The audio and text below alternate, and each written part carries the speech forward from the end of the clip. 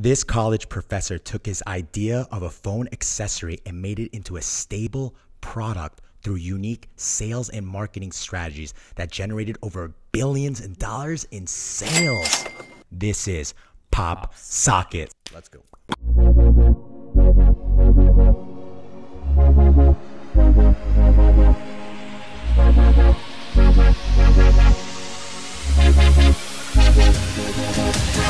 What's up, everyone? Sean Azari here. I'm with Matt Skopak. What's going on, everyone? Welcome to Deep Dive, episode 61, where we dive into businesses like PopSockets and dive into their marketing and business strategies such that you can take these tactics and implement them into your business.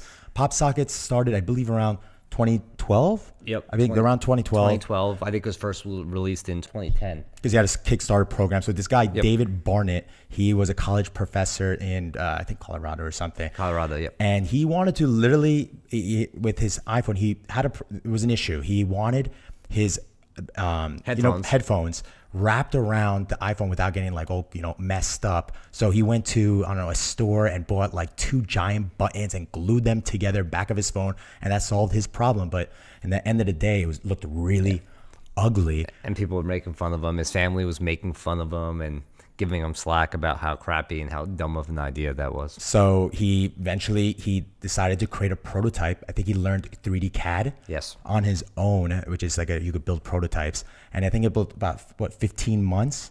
15 months, about 60 prototypes. 60 prototypes. So this company sells or makes the back of actually, we have it right here. We got 2 of them. Actually, let's PopSockets. Should we take this out? We're going to try them out. So we're here. Packaging's really cool. I found these at Target. So they're $9.99 for the basic version. They also have like a more I guess advanced designs for $16.99, and then some for like $21.99. And then they have like car holders that go in the air vent. They have like a whole a phone holder that's flexible that turns. So they definitely have accessories. I never used one before, so this is gonna be my first one. For those that are just listening, we're opening up the PopSocket. PopSocket. I got black plain for me because you probably notice I wear black every single time, and I got Sean the skull because it's a badass. All right, let's see. I guess I take the plastic off the back, and I'm gonna cover this girl's ass right now because that's my phone case. You're gonna put it right into her ass. Yeah, Sean's putting it in her ass. Kidding, sticking it to her ass. Boom. Yep. And now it sticks right on here, and it's good for now holding, taking selfies, or stand and stuff. Yep. So, all right, let's just get into the strategies because this guy literally.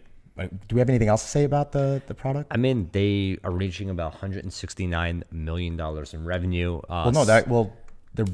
Just this year, just in 1 year. Okay. Just in 1 year. Probably overall now it's over $1 billion. And it's a simple product, but a lot of good things that this company does and that we can all learn from. Yep, let's go diving number 1. And as we said, solve a fucking problem. This PopSocket solves basically 3 main problems. Is people that love taking selfies. If you're just using your phone, some of us with butterfingers or whatever, it might fall. I mean, it's not us. I mean, we could hold it like this, but it just makes it much easier to do a selfie. You could, if you're on the plane, you want to watch, Netflix, or you want to stream something, you could use it as a stand. And also it's good for wrapping around your headphones. So especially as phones get bigger, especially for women, have smaller hands, and actually it's hard, even for me, it's hard to grip my phone and then reach the screen. So this was the solution. I love when you're thinking about products, when you're thinking a solution for yourself, always think of the mass market too. And that's what he did. He thought about a solution for him. It worked for him. He's like, you know what? Let's bring this idea to public. And he did. Nice. I'm actually going to move my last point up to number 1 because it kind of coincides here. So number 2, during periods of innovation, especially rapid innovation, this is the best time to invent new products. So cell phones were really starting to get bigger at the time. A lot more people around the world, especially in the United States, where cell phones were really starting to catch on, especially moving into younger generations, kids in high school and middle school. So when there's a new product that comes out, that gives you a great opportunity, anyone out there, to create a product or accessory that can be used with that. And the reason why, it's not a product that's been out for 20, 30, 40 years where some people probably would have created something already. This is a brand new product, a brand new industry. Cell phones are new, so the accessories that go with cell phones are going to be created when the new product comes out. Think of phone cases, pop sockets, anything that relates to a cell phone and the rapid expansion of it, now you can create new products that can go with it. Yep. Think about Uber. I always think about Uber. When Uber first came out, great idea. And then people started creating, like, if you get an Uber, like a tray of like convenience items that people would buy from the Uber driver. That's exactly a new product that would have never been thought of because Uber wasn't around. But now that it's around, you can create a new business. Or think about Airbnb. Once it created, what happened? What about like external chargers? Exactly, External chargers. And I mean, you can name you can literally name anything. But when you're thinking about creating your products, you're like, oh, people say to me, Matt, all the time, I'm never going to invent a product. Someone would have thought about it already and created one. I say, well, if that product was never around or the accessory was not there to create, like, you have the opportunity just as much as anyone else. So, yeah, it's almost like look at the product, an existing product. How can you make it better? If it's something that you need. Yeah. Another example is like, monitor. I actually, the product exists, is like when you're traveling, you want 2 monitors. There's these sliding monitors that you can connect to, and you off just the back of the laptop. Yep. So that's another good addition.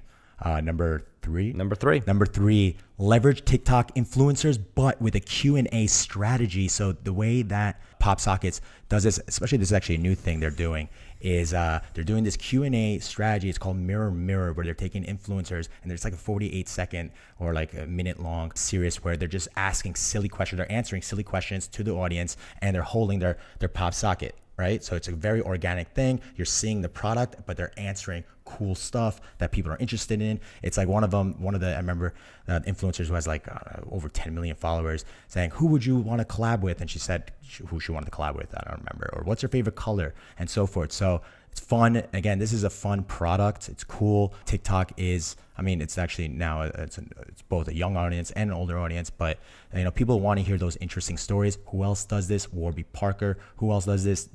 I believe Gymshark. It's telling stories of other people and trying to find a way to doing that strategically. Yep. That's a good point. Engage with your audience helps you get new audiences and customer bases as well. Number 4, do not try to perfect your product when you launch. And I've seen this so many times before. I probably mentioned it before, but with Dave Barnett, he even said this. Guys, your product is going to go through many iterations and your customers are going to give you feedback of how to make your product better, whether you try to think of everything or not. So do not try to procrastinate and make your product perfect and basically just wait to go out into the market. Create a prototype, a baseline, and get comments from people. David Barnett did this with PopSockets when he was at the exhibition. When he first released it, he showed the product to basically the exhibition, giving them out for free. People are giving comments, and one thing that he saw was like even different audiences, markets, which he didn't think about, were interested in the product. And here's a bonus tip. In the beginning, I've seen it personally, do not try to place a huge order so that your price per unit is very cheap as well. So say instead of David Barnett ordering 10,000 units, he ordered 1 million units. He ordered 1 million units because instead of paying 5 cents, he was paying 2 cents per unit. Then it gets to it, sends them out and launches a product, and then it's like, oh shit, fucking this isn't working. I have no proof of concept. You might be saving money on the short run. You might think that, but if you don't have the proof there, yep. You need the proof. You definitely need the test. So start with small test runs, show a proof of what it is called is proof of concept, so that you can then run a bigger order size and whatnot. So proof of concept, don't try to be a perfectionist. Just get your product out there and let the market tell you how to make it better and what changes you should make. So many people want to be perfectionists, and it holds them back from actually launching their idea. Yep. How many people say I have an idea and they just don't implement it because they just want to be a perfectionist. Yeah. So number 5 is stop being selfish and personalize.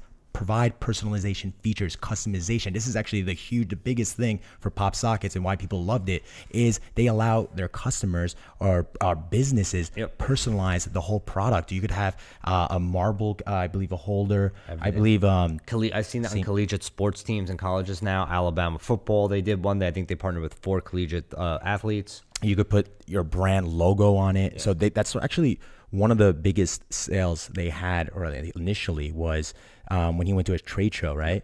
And then brands, he was giving out the product for free, but the brands were like, hey, we could put our own logo here, right? So he had customers right off the bat So that's really cool. So, And I think the first order was T-Mobile. That's what really, really got their growth started.